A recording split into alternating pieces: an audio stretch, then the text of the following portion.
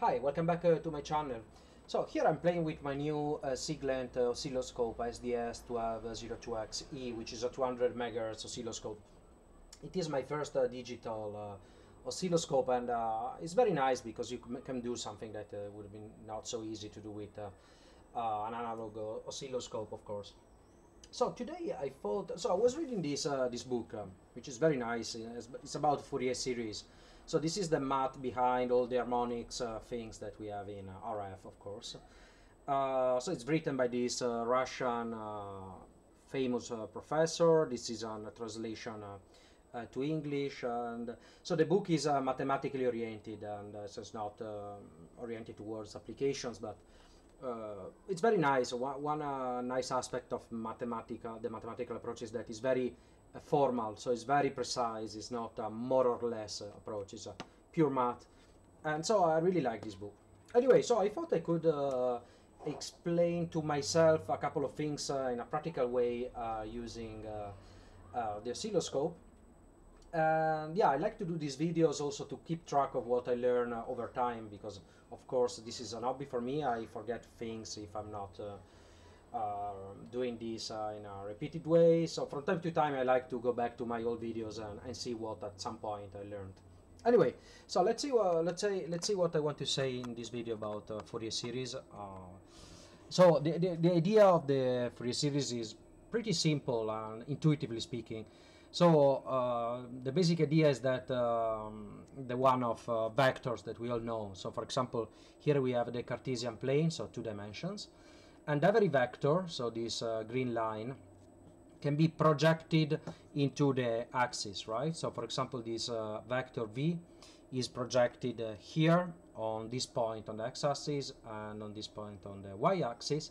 And so if these are our unit length, so let's say 1 meter, 1 centimeter, 1 whatever, 1 of length in the x direction, here we have about 4 steps. Here instead in the vertical direction we had 2 steps. So we can say that v is 4 steps to the right and 2 steps up, right? So and of course every vector admits such a unique decomposition. And the situation is very similar in the context of signals. So instead of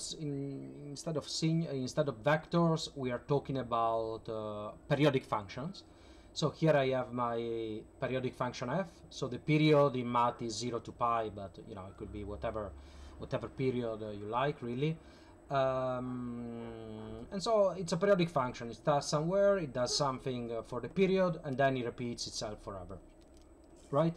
And instead, so if very similarly to the vector situation where we could project vector in 2 components, here we can project any signal into many components. In fact, there are infinitely many. One is 1, so basically the DC level of the signal, and then we have basically all these components.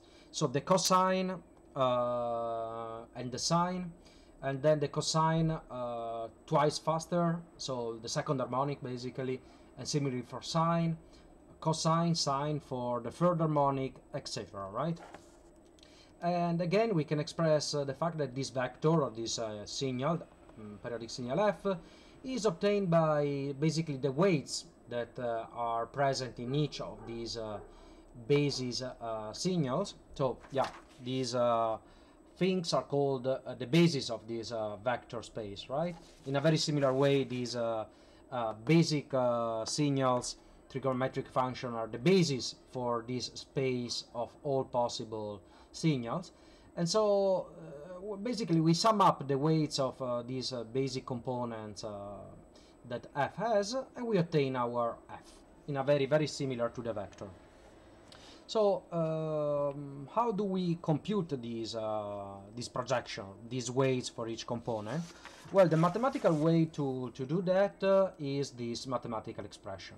Okay, so it might look a bit complicated, but the point is that this AI or BI is the same really, is obtaining by computing the integral over the period that we are considering, so from 0 to 2 pi. So we multiply the f that you are looking at, and we multiply it by cosine ix, okay? If it was bi, we would multiply instead by sine ix. And so the integral of this, which is basically the area, is AI, is linearly proportional to the AI, because technically speaking we need to divide by 1 over pi, but that's just a mathematical technicality. Okay, so this is a bit the math, and just one example that everybody knows, that of a square wave. The square wave contains components on every single odd sine harmonic, okay, and 0 in everything else. So I thought that I could check this with the oscilloscope, and so I'm using my signal generator to generate two signals.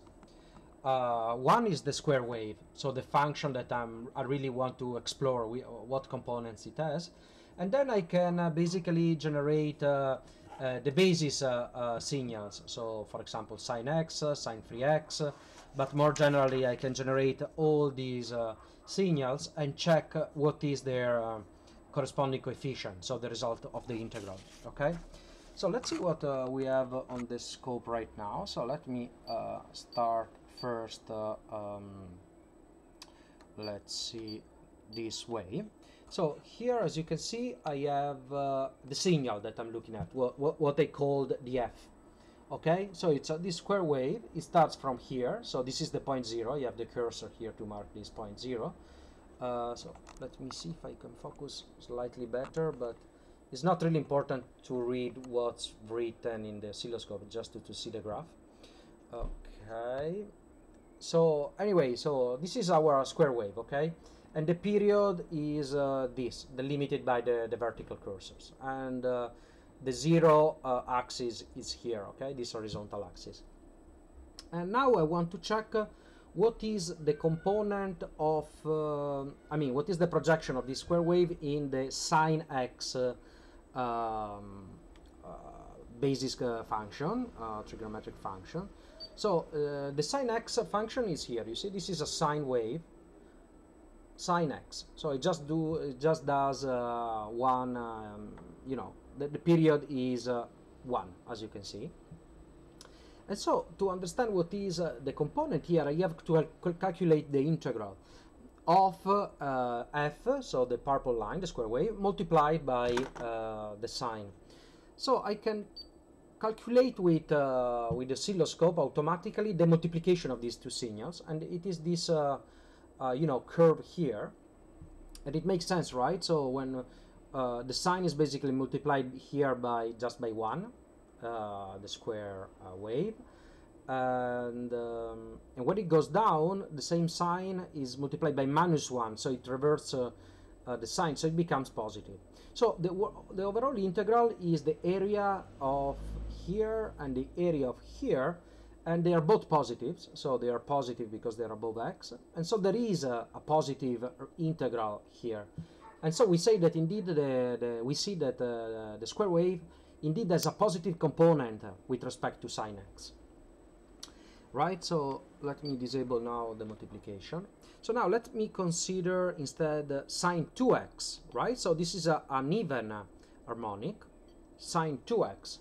So you see now we have the sine, but it does two evolutions for one period. So this is sine 2x.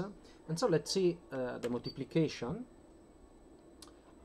And you see that, I don't know if the colors are very clear with this camera, but the multiplication basically is this yellow line that does this. Well, let me use the pen here. So it starts there, it goes up, goes down, and then does like that. And so the area in this case is 0, you see, because basically this part, this area here, is cancelled out by this part. They are equal, it's clear. It's cancelled out because this is negative, and this negative is cancelled by this positive, so the overall integral is 0. And so basically this second sine harmonic has 0, so the square wave has 0 energy on the second harmonic. That's a way of putting it. So let's see that with the third harmonic. So if we look at the third harmonic, we see that there is some positive energy, right? So it's because here we have a positive, here we have a negative, so the two cancel each other. Here I have a positive, and here we have a negative, the two cancel each other, but here we have a positive, right? So there is a positive sum in this integral, and therefore indeed the square wave has this positive energy. So that's a way to really calculate the, the amount of the third harmonic in a square wave. And again, if I go to the fourth harmonic, indeed I see that it has the integral is 0, so if I do the summation it goes to 0, and if I consider the fifth harmonic, it is going to have this extra component which makes the sum positive. And so this confirms our mathematical fact that the square wave contains energy in every odd sine harmonic. So let's see what happens with the cosine instead. So let me try to generate a cosine. So that's not, I have to put 90 degree. Yeah, so this is a, let me see if I'm doing things correctly. So is this, I'm supposed to generate a, yeah, exactly. So let me remove the map. Yeah, so this is our cosine, right? It starts from there and it does its one period. So let's compute the integral of the product of the square wave with the cosine. And you can see, okay, here we have a positive part that is compensated, so it goes to 0 with this part, positive and negative. So the integral is 0, and therefore the square wave does not contain any energy on cosine of the first harmonic. So let's see the second harmonic, just out of curiosity. And I mean, the colors are not very visible, but anyway, here, yeah, so basically this part and this part are compensated by this part, and this part and this part, this part and this part compensate that part. So again, the integral is 0, which indeed means that the square wave does not contain any energy on cosine for the first, third, second, and then in fact every harmonic. So we can just check this visually. It's very simple actually. And so something pretty interesting, the last thing I want to say is that you know, if we go back to our original intuition, vectors and bases in the Cartesian plane, so these vectors are orthogonal, okay? So this means basically that the blue so the vertical component of this red vector is 0, and vice versa, the horizontal component of this vertical vector is 0, okay? So this means that blue has a 0 energy in red and vice versa, intuitively. And so this is a fact that is true also for the basis, the trigonometric basis that we are talking about in Fourier series. So in particular, this harmonic has 0 energy in this harmonic, or vice versa, and so they are mutually orthogonal, okay? And so to check that, let me see what I can do. So instead of looking at a square wave, let's consider, for example, here. So let me go back to the scope, sorry. So before we had a look at the square wave, right? So let me now change it and just make it a sine wave. Okay, and so we have here, for example, we have so let me see. So yeah, we are multiplying this sine wave, and we are multiplying it now by, so we want to see what is the energy of this sine wave in this cosine 2x wave, okay? And so let's see the multiplication, so we can see the integral, and the integral is 0, so indeed basically they are orthogonal, right? So when integral is 0, it means that there is no energy in that component, because as you can see, these two little spikes here are compensated by these two negative little spikes, and this big spike here is compensated by that. So I'm afraid you cannot see the colors very well. due to some camera things, but anyway, so the point that we just established is that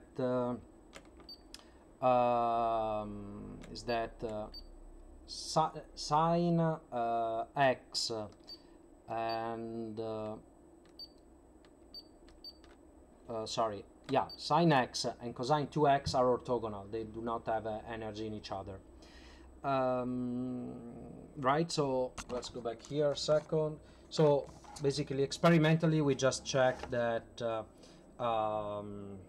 sine 2x, let me see here, sine 2x,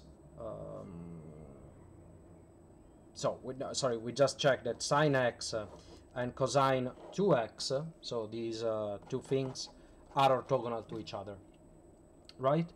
However, it is interesting to have a look at, for example, cosine x. So what is the energy of cosine x in itself? Well, it cannot be zero, right? So the idea is that cosine, I mean, any basic component should not be orthogonal to itself, otherwise we would be in trouble. And so let's see if this is indeed the case. So I'm basically going to now multiply. So let me see. Let me show you to you. Now we have basically, I'm multiplying this sine x, which is the purple thing, with also itself, basically, right? So it's now completely, the two waves are overlapping. So let me do the math.